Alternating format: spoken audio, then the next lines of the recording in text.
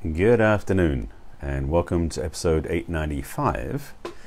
And the topic today is going to be interesting again. I like doing interesting topics, and today we're going to talk about the ladies, you don't need a man, but it doesn't mean you want to become one.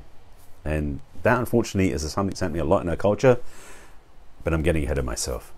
I'll introduce myself first so you know what I'm about, why I do this stuff and why I'm passionate about this topic, and then we'll get into the heart of the matter. So, hi, my name is Barry Selby. I'm an inspirational speaker, spiritual guide, love and relationships expert, and author of the best-selling book, 50 Ways to Love Your Lover, a book for singles and couples, men and women, which I'm very passionate about. And speaking of passion, I'm also a passionate champion for the divine feminine, which is why I love supporting women in creating balance in love, life, and business. And being a passionate champion for the divine feminine is going to inform this talk, but also it's what inspired these talks almost 3 years ago, just under 3 years ago now. Starting in 2016, called Messages for the Masculine Inspiring a Feminine Heart. So today the topic's going to be juicy. Well, at least I think so. I don't know what it's going to look like yet. So again, this is episode number 895. If you haven't seen broadcast before, I can tell you where to find the links at the back in the broadcast. I'm also going to post some links I think that will be useful to you if you find this topic provocative. That's why I want to say it. So the topic today is, ladies, you don't need a man. It doesn't mean you want to become one. And I know I'm going to speak from experience here. I can feel it already. We're in interesting times in this culture, to say the least. Now, some of this stuff is going to talk about what happened probably over the last 20, 30 years. But right now, in this moment, we're in interesting times of transition and shift from a largely patriarchal structure to a more, I would say, equal, well, no, that's a dangerous word to use. A more expansive viewpoint, I'll say it that way. Now, it may not be happening true in certain parts of the culture, but certainly the people I circle with and we talk about, this is becoming more prevalent where we have a more open understanding about equality and honoring differences, etc., etc. But if you're not in that culture, this talk may be useful to you. Actually, if you are in this culture, this topic may be useful to you. So, for many women, and let me speak about ones I've dated first. I've shared about this before, so it's not like it's an unusual topic, but I've shared before in past broadcasts where I've had, I won't say role reversal, but I've had some shifts in the relationship I was in where the women dominated the relationship. And I would say, frankly, that those women didn't dominate it as a choice. It was because they fell into the habit of being like men. And I'll explain about that more in a moment. But the experience is that I basically abdicated my role. I got lazy. And to be blunt, we men are easily lazy. But the piece of the puzzle I want to speak to is the fact that when women are in their masculine, running the show, being like men, copying the show, let me delete the part about masculine because that's not what I'm talking about here. When women are acting like men, copying the men, being like men, and basically becoming men, it's like they run the show the way men would run the show. And basically when men and women are meeting in romantic settings, it's like this, because they're both attempting to be the one up or the one leading or the one taking charge. It's messed up, to say the least. And in my past relationships, it was fun for a period of time, but ultimately it was messed up too. So ladies, if you're watching this from the point of view of being in that place yourself, consider for yourself where maybe you've actually taken charge in the relationship, or I should say taken charge in life, and actually chosen a relationship from your place of ownership versus receiving it and bringing it in. And I'll break that down more in detail in a moment too. So the challenge has been for a lot of women, and I talked about this, well, I've talked about it quite a lot. Let me put this on the table because I've talked about this before as well. The business world was created by men for men. Women have been trying to fit in ever since. And that's one of the reasons why women have been so trained and, what's the word I want to use? Because education is not the right word. But women have been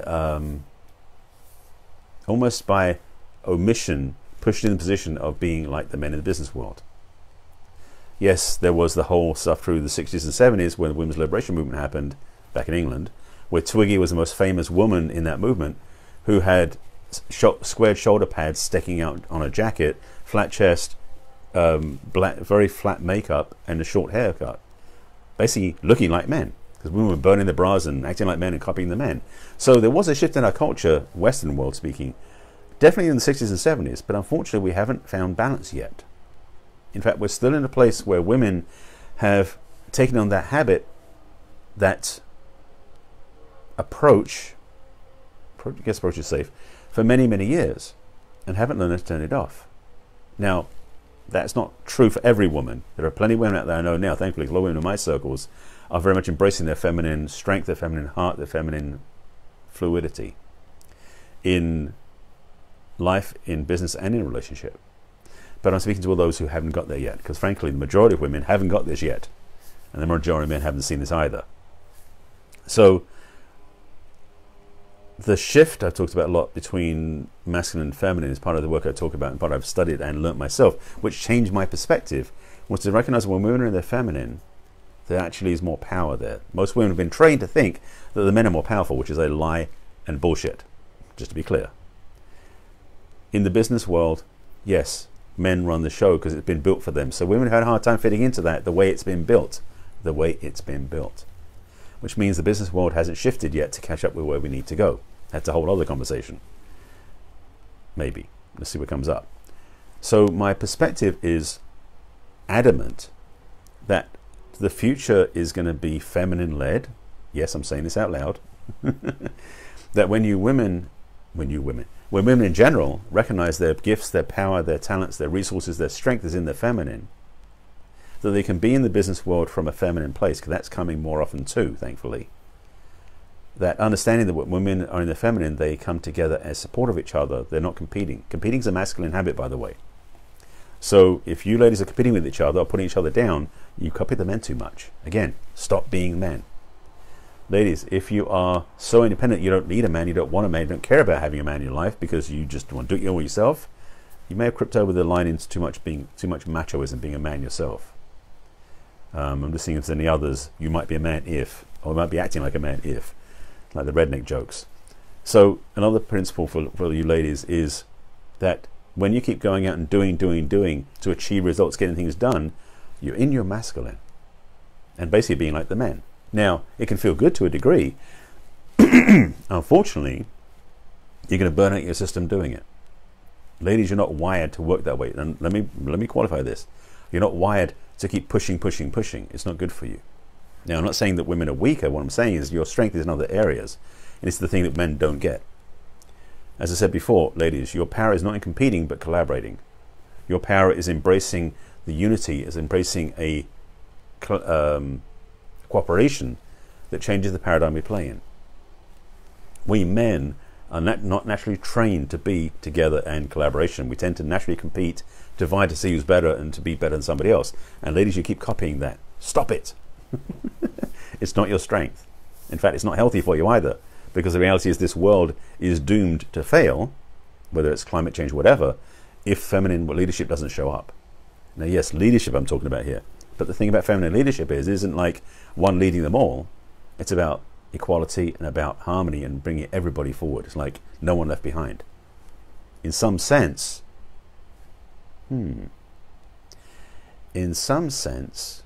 that marine, the way the Marines talk, I think the Marines talk about this, SEALs, Marine, probably both, that no man's left behind. In some ways, that's a feminine act, because it's about including everybody, bringing everybody back. I know it's different from what men do, but that idea about everybody's involved, everybody's connected, everybody's collaborating, everybody's cooperating, that's the feminine strength. The second principle, by the way, ladies, is when you keep going and doing, getting things done, again, you're being like the men. That's the hunter energy you're putting out, which is what we do as men. When you remember your feminine strength, your feminine gifts, your feminine fluidity, and you start to remember or learn, depending on where you are in your life, how to bring in what you want, to attract it in, to become a magnet for that which you want, intentionally, consciously, actively bringing it in, then you're in your feminine. It's actually a gift I'll say it's a gift I'm jealous of. Not jealous of, it's a gift I'm aware of that I can tap into when I tap into my own feminine too. This, by the way, let me qualify this because you've seen my broadcast before. Masculine and feminine are energetic principles or polarity perspectives. They generally line up with male and female, however, not always. And we all carry masculine and feminine within us. Doesn't matter what body type we're in. In fact, doesn't matter what sexuality preference you have. Doesn't matter what polarity you are. We all carry both masculine and feminine polarities. But again, ladies, when you are being like the men or you're becoming men, it's because you're too much in your masculine. And for most women, that's not natural. Now, again, generally speaking, men masculine, women feminine, but there are those individuals who are actually on the other side of the conversation, where there are men who are more naturally feminine, women are naturally masculine. And again, that's independent of sexual preference. In fact, in gay relationships, that's still true. One partner is more masculine, one partner is more feminine, because it creates a polarity. I've talked about this before a lot of times. So the understanding of this polarity piece, of understanding the it's almost like a balance between the two, is to recognize that you have access to both resources. So, ladies, here's the thing. You can wear the masculine shell, the masculine mask, to do things in the world for a certain degree. But if you live that way and it becomes stuck that way, which some women have got stuck that way, it will not serve you and it will actually destroy you, energetically speaking. So I'm passionate about women knowing this, because it changes your life when you recognize, ladies, that when you own your feminine, or you release the masculine shell and embrace your true feminine, you become much more whole, and you actually become healthier. The inverse is true for men, by the way. When we own our masculine, then we become much stronger in that place too. So, hi Susie. Yes, you may be a complete doer. A lot of women are. That's the challenge. And doing is in a sense, and this is really a sloppy alignment. But and by the way, hi Susie. Thanks for watching. Men generally are more. The masculine is more doing. The feminine is more being.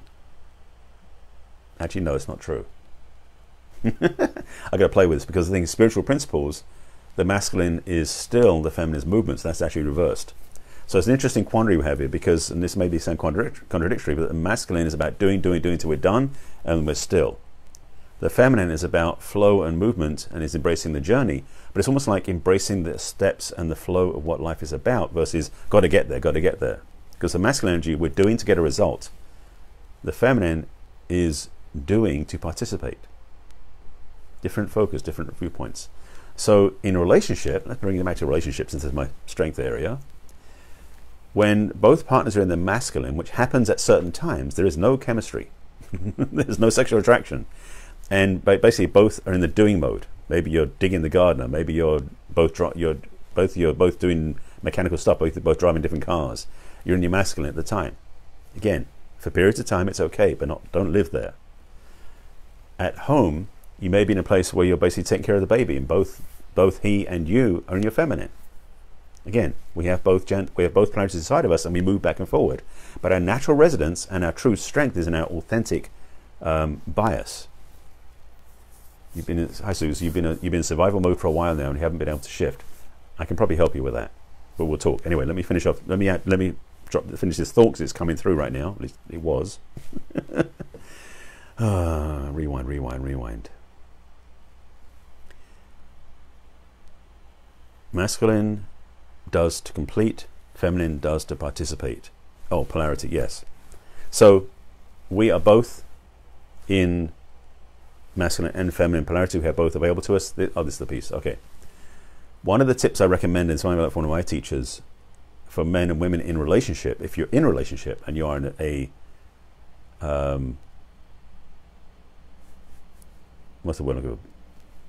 Straight relationship, I guess I'll use that as an example, but it works on other people too, is there's a choice you can make when you want to go to bed together, as in sexual intimacy, is to have a choice where you actually take the time to embody your own polarity. Now this is an embodiment practice for when you're going to bed together, but it's also true about units in your life as well, because sometimes it takes a conscious effort. And so the suggestion is for this piece, if you're in the bedroom ready to go to bed and have fun with each other, to add to your polarity, to add to your chemistry, to add to your attraction to each other, what each partner does is symbolically gather up all of the energy of the opposite polarity.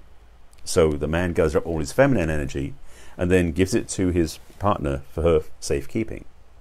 And she gathers up all her masculine energy, energetically speaking. And so this is all symbolic, by the way, because this is not going to say you're going to make it happen, but it does tend to shift. When you gather up all your masculine energy, you give it to your partner for safekeeping so he can hold it safe. What happens, you start to relax into your natural residence. And when you do that, it creates much greater polarity, which is what chemistry is based on, at least my belief. Is that polarity, which is, again, if, for example, we naturally reside, say, I think I naturally reside around 70-30 split, 70% masculine, 30% feminine, and we're on that spectrum. So it's a blend from 100% masculine, 0% feminine, to 100% feminine, 0% masculine. And we're somewhere on that spectrum. So it's an intention to move to the extremes of the spectrum. By so doing, we become much more aligned to that one end of the polarity spectrum, which creates more magnetism together. So I mentioned this as polarity is what creates chemistry.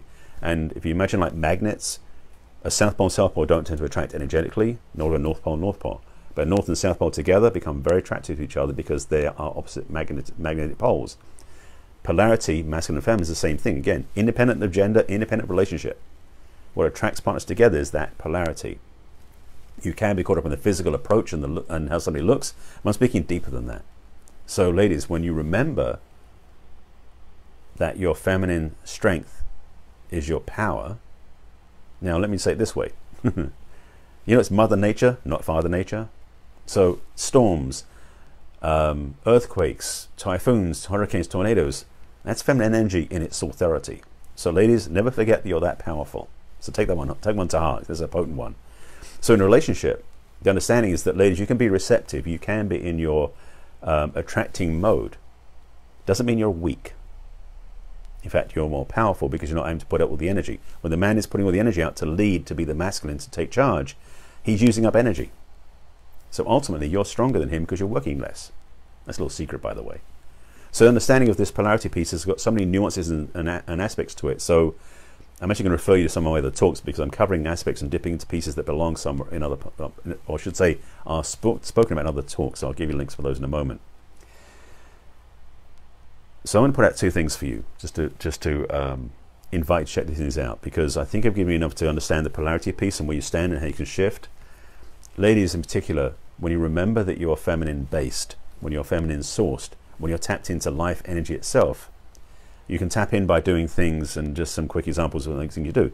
Ladies, when you go to yoga especially, or dancing, or free movement, or even go shopping, these tap you into your feminine heart. For men, we tap in when we are either very still, or we go do masculine things like chopping wood or hunting or hiking, those sort of things. That's more of a masculine energetic because it's goal orientation. So understanding the difference in how you can recharge your batteries is a useful thing to have. So ladies, if you're single and you're having some challenges in a relationship, maybe because of this piece, I have a couple of things I want to invite you to check out because these will help you dramatically. As I mentioned, one of your gifts, ladies, is to attract what you want versus go hunting for it, checking it down, killing it, energetically speaking. That's the power you have, is when you attract, because when you pursue, you're copying the men, you're emulating the men, you're taking over the man's job, as I mentioned at the beginning. So I have a course called Attract the Man You Want because it really is that simple. Well, simple isn't always easy, but it's simple in terms of the fact that it's a very basic understanding that when you attract what you want, it shows up. So what I've got, this course is designed for you to have the ability to attract what you want. If you're a single woman or in a attract relationship, I recommend it highly. And if you want to go deeper and have a conversation of seeing where you are and where you're stuck, I'll also put a link in the comments to have a chat with me. So I'll put a link in the comments for my Attract the Man You Want course. I'll also put a link in the comments to have a chat with me, because if you're stuck and you're not sure where to go and maybe you're stuck in your masculine too much, we can sit down and have a talk by phone, and I can help you get some clarity, some guidance, and then see if we want to work together, just to be clear. That may involve coaching, just to let you know. So I'll put the link in the comments.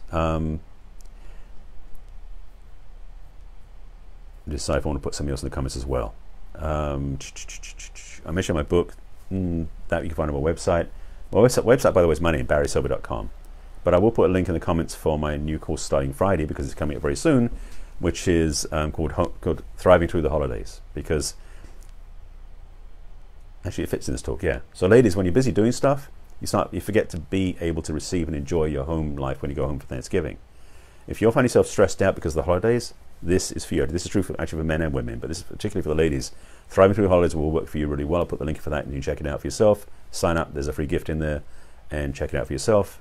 That's three. That's good. That's good to keep you going. All right. So this is a series of talks I've done called Messages to the Masculine. It means there's other talks besides this. This is number 895. If you haven't seen my broadcast before, you can always join me on my personal page on Facebook, which is Barry Selby. You can watch me live at 5 p.m. Pacific time right here. If you haven't seen my broadcast before and you want to watch my replays, you can go to my business page on Facebook, which is barryselby.author, and you can like my page and you can watch them there, although most of the broadcasts seem to be unlisted. It's the way Facebook works, or doesn't work. But if you go to my business page, if you go to my YouTube channel, even better, because you'll find all my talks there. If you go to, so YouTube channel is Barry Selby, as most of my social media is that. And if you go to youtube.com/user/Barry Selby, you can follow, you can actually subscribe to me there, not follow, subscribe. There's a playlist on there called Messages from the Masculine where I keep all my talks, and you can scan through the titles, finding other talks that speak to these areas if this is what you're focusing on. 895 talks. There's plenty of content for you to work through. So with that, I think I've given you everything. So you got the replays. I'll put links in the comments as I mentioned for those 3 things, and I invite you to check them out. This is maybe pivotal for you. It may be a whole understanding for you, and it may be challenging for you. If you're stuck in this area and you've got some need for support, reach out to me, either over message over social media or click one of the links in the comments that I'll put up in a moment, and get the help you want. I do appreciate you being with me as always. Take these messages to heart. Take these thoughts to heart. Take this reminder to heart. You can have what you want when you allow the reception to come in, when you allow yourself to receive what you want and become an attractive magnet for that you really want. That is where things really thrive. Having said all that, I appreciate you being with me as always. I will see you again tomorrow, same time, same channel, 5 p.m. Pacific time. I thank you for being with me as always, and I'll see you again soon. Once again, please take care of yourself. I'll see you soon. Bye.